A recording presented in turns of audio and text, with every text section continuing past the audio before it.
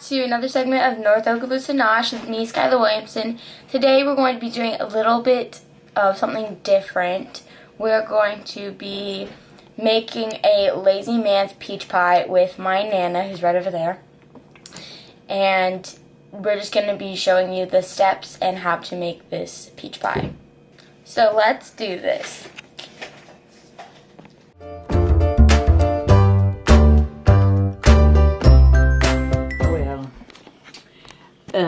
First we're going to melt.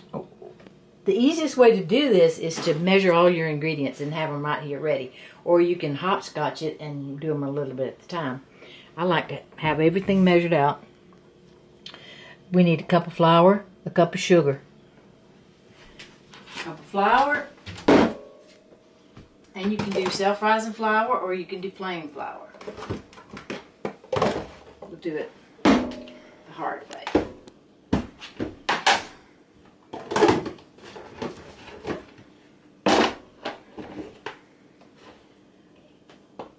1 cup of flour.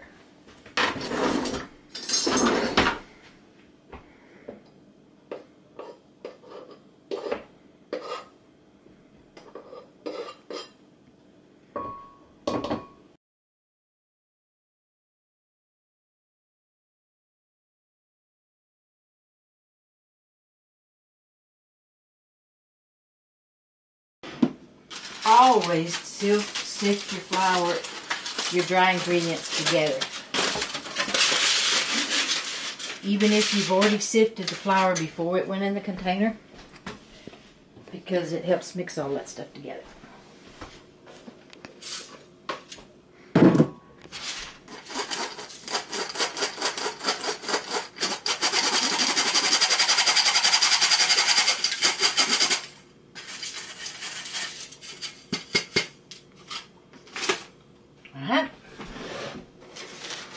Melt the margarine.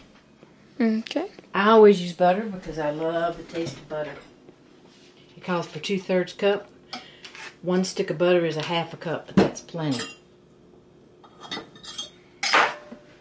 Melt it in the microwave for 30 seconds. Mix the milk. 3/4 cup milk.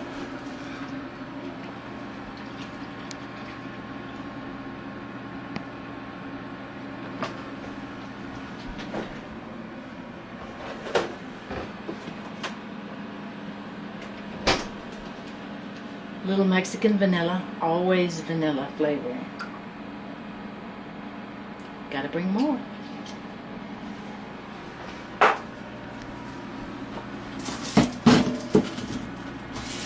And there's your peaches. Preheat the oven to 350. I think it's 350. Butter.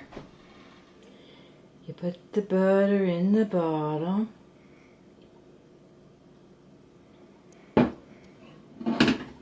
So it coats your little pan. I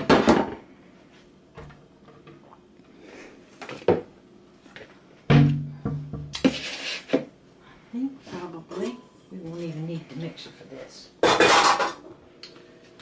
It says make a batter of sugar, flour, baking powder, salt, and milk. So, I'm going to put the milk in here first. Milk.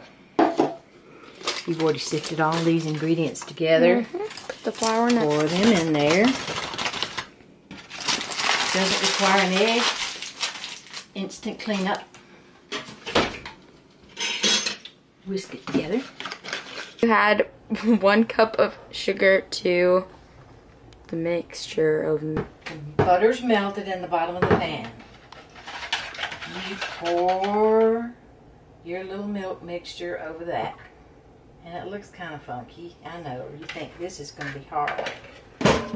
And then your peaches, you just kind of got them clumped. They're still half frozen. Throw them in there. The oven is preheating to 350. And now, you're ready to put it in the oven.